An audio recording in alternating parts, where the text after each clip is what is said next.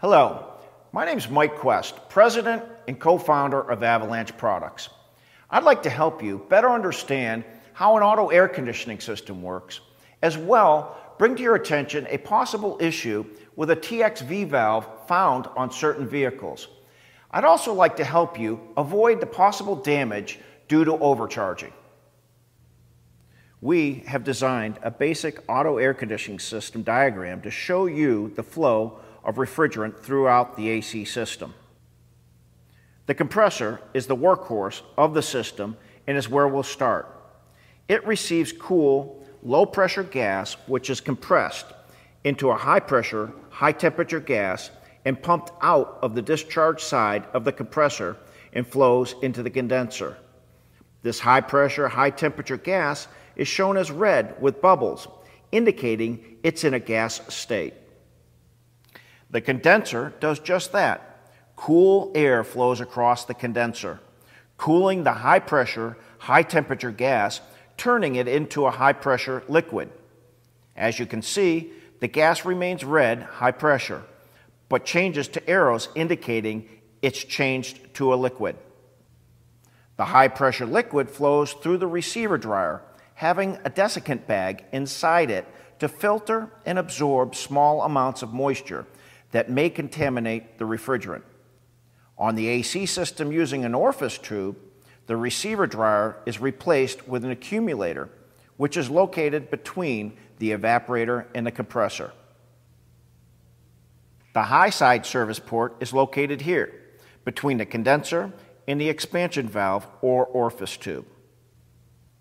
Next, this high-pressure liquid passes through the expansion valve, allowing it to expand and turn into a low-pressure liquid, as indicated in our color change from red to blue. This low-pressure liquid flows from the expansion valve directly into the evaporator, at which point it begins to boil and turn back into a low-pressure gas, absorbing heat as it does so. This chills the walls of the evaporator, and the blower motor pushes this cool air through the vehicle's dashboard vents. As you can see, the liquid arrows turn back into a gas as indicated by bubbles. The low side service port is located here, between the expansion valve and the compressor. The low pressure gas then returns to the compressor for another cycle. A number of car manufacturers started using a thermal expansion valve, or a TXV, to make the air conditioner operate more efficiently and give better cooling. The TXV system, as shown in our diagram, has a small temperature bulb located at the outlet of the evaporator, which continually adjusts the refrigerant flow through the expansion valve and into the evaporator based on the evaporator's temperature and pressure. Because the evaporator's outlet temperature is used to regulate the TXV valve, it sets a maximum operating pressure at the evaporator outlet. It then flows through the low side service port, where in many cases is being measured by low side gauge only to charge the system. As refrigerant is added, the pressure on the low side rises until it reaches its maximum operating pressure, which is typically 35 psi or lower.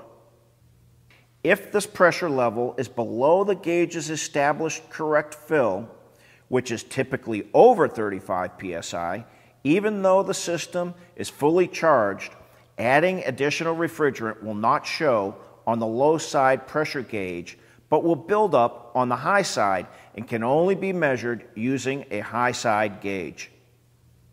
In these cases, using only a low side gauge can potentially cause too much refrigerant to be added and result in damage to the compressor or other problems associated with overcharging.